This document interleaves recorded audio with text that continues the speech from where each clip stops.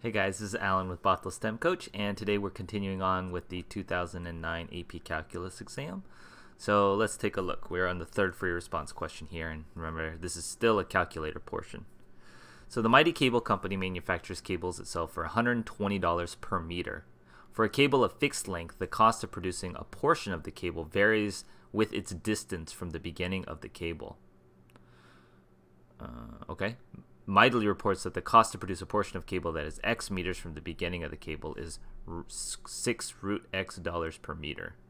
Note, profit is defined to be the difference between the amount of money received by the company for selling the cable and the company's cost of producing the cable.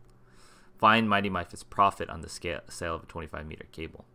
Okay, so they sell it for 120 meters. So the profit is always like revenue minus cost is the way you think of it. The revenue, like how much did he earn for this thing? They sell this for 120 times 25, right? And that's 3,000. The cost is tricky. I know the rate of cost is this dollars per meter, but I have to add up all of those, that rate from 0 to 25 meters, right? And that's because each of these is dollars per meter, so I got to integrate it. Like this is the rate, so to speak, of the cost of the, like if it was a constant value, this is what I would do. I would just integrate from 0 to 25 of like 120, right? But this cost varies as a function of t. So what should we do? Should we? Let's see. Why don't we use our calculator again?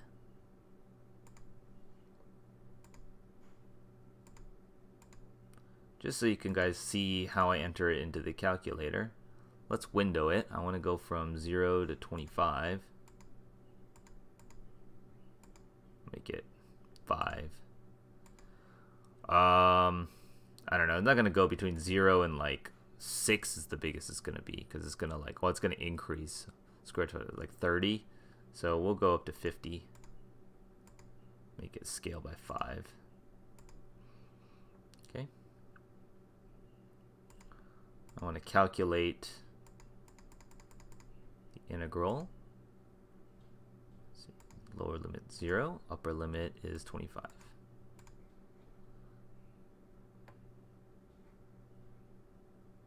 About 500.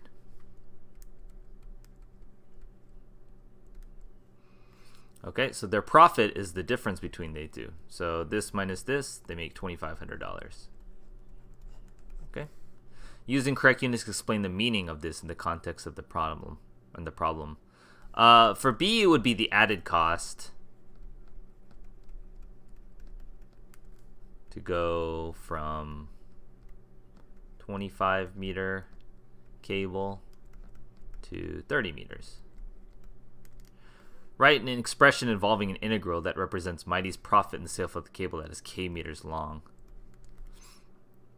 The profit on the sale, so instead of 25, it's just, I just plug in 120k. That's how much they sell it for. Minus the cost of it. It's 0 to k. 6 root x dx. Okay, that would be the profit of x, or profit as a function of k. Define the maximum profit that Mighty could earn on the sale of one cable and justify your answer. Well, the maximum is when I want to maximize p, so I'm going to take the derivative of this with respect to k. I get 120 minus the derivative of this with respect to k by the fundamental theorem of calculus is 6 root k.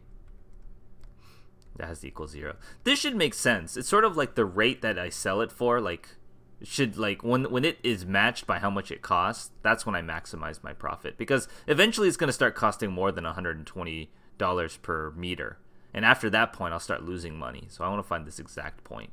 So 120 equals 6 root k, 20 equals root k, and so k would equal 400, and this would be the maximum, because at this point, because this is an increasing function, so like eventually this is going to be more expensive, and so then 120 $120 per meter. Okay, all right, that was pretty quick. Let's look at this one. $2,500. Difference in cost of producing a cable length of 30 meters and 25 meters. Profit is that. Good. Oh, I didn't calculate the actual maximum profit. I only calculate when it occurred. Like this is K, but I got to plug it back into here. So 120 times 400 minus the integral from 0 to 400, 6 root x dx. Let's just do this integral the long way. This would be 48,123 minus 6 over root x. Was it over 2 root x? No. X to the 1/2. Oh, that's the derivative. My bad. This is what I tried to do for x to the 1/2. The integral of this is add 1, divide, so 2/3 x to the 3/2. So it'd be 6 times 2/3 x to the 3/2 from 0 to 400. So this is 4x to the 3/2. Let's do that.